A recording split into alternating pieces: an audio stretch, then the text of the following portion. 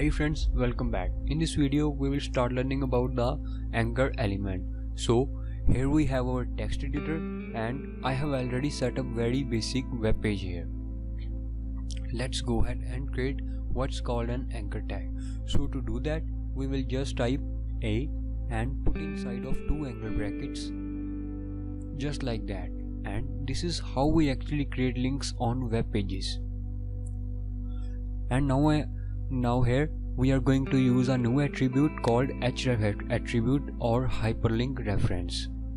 We are going to give this the value #sign and then equal in the quotes page inside of anchor tag. So between these two tags I am just going to go ahead and type link to paragraph,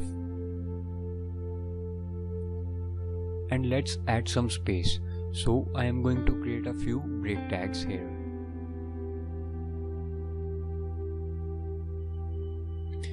And we will just copy and paste these lines for a few times.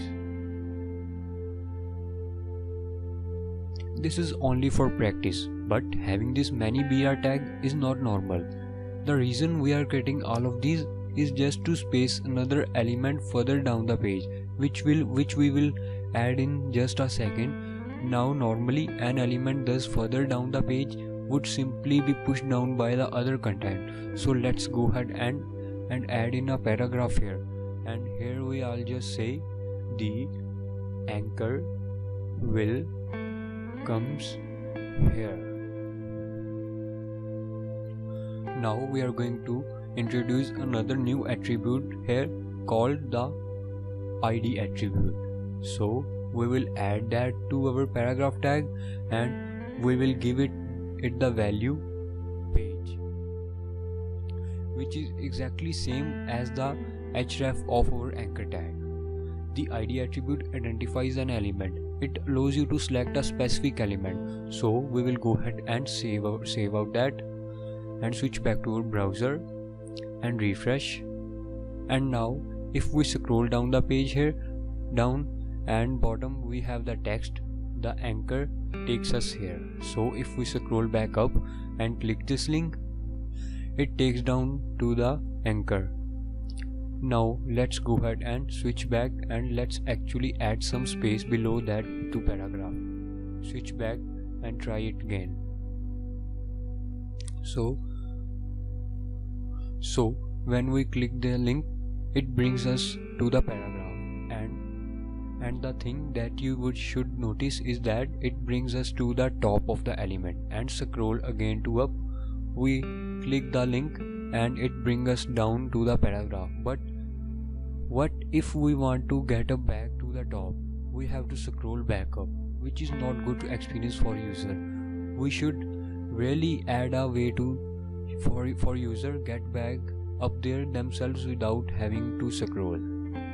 Similarly, you should avoid forcing the user to use the back button. You should always provide a way for the user to get back from within your website. So let's go ahead and fix this. To do that, we will add another link below here our paragraph here. We will say go back, and we need to hook up this link to the anchor up here. So let's go ahead and fill this in with href equal inside quotes #go up.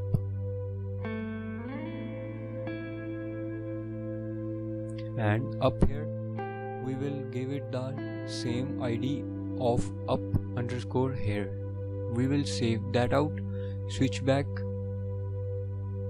to browser and refresh, and now we can click this link.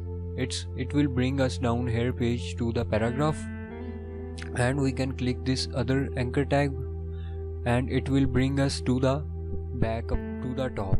So we will try that one more time. Click the brings down here and click again and it brings up to the top.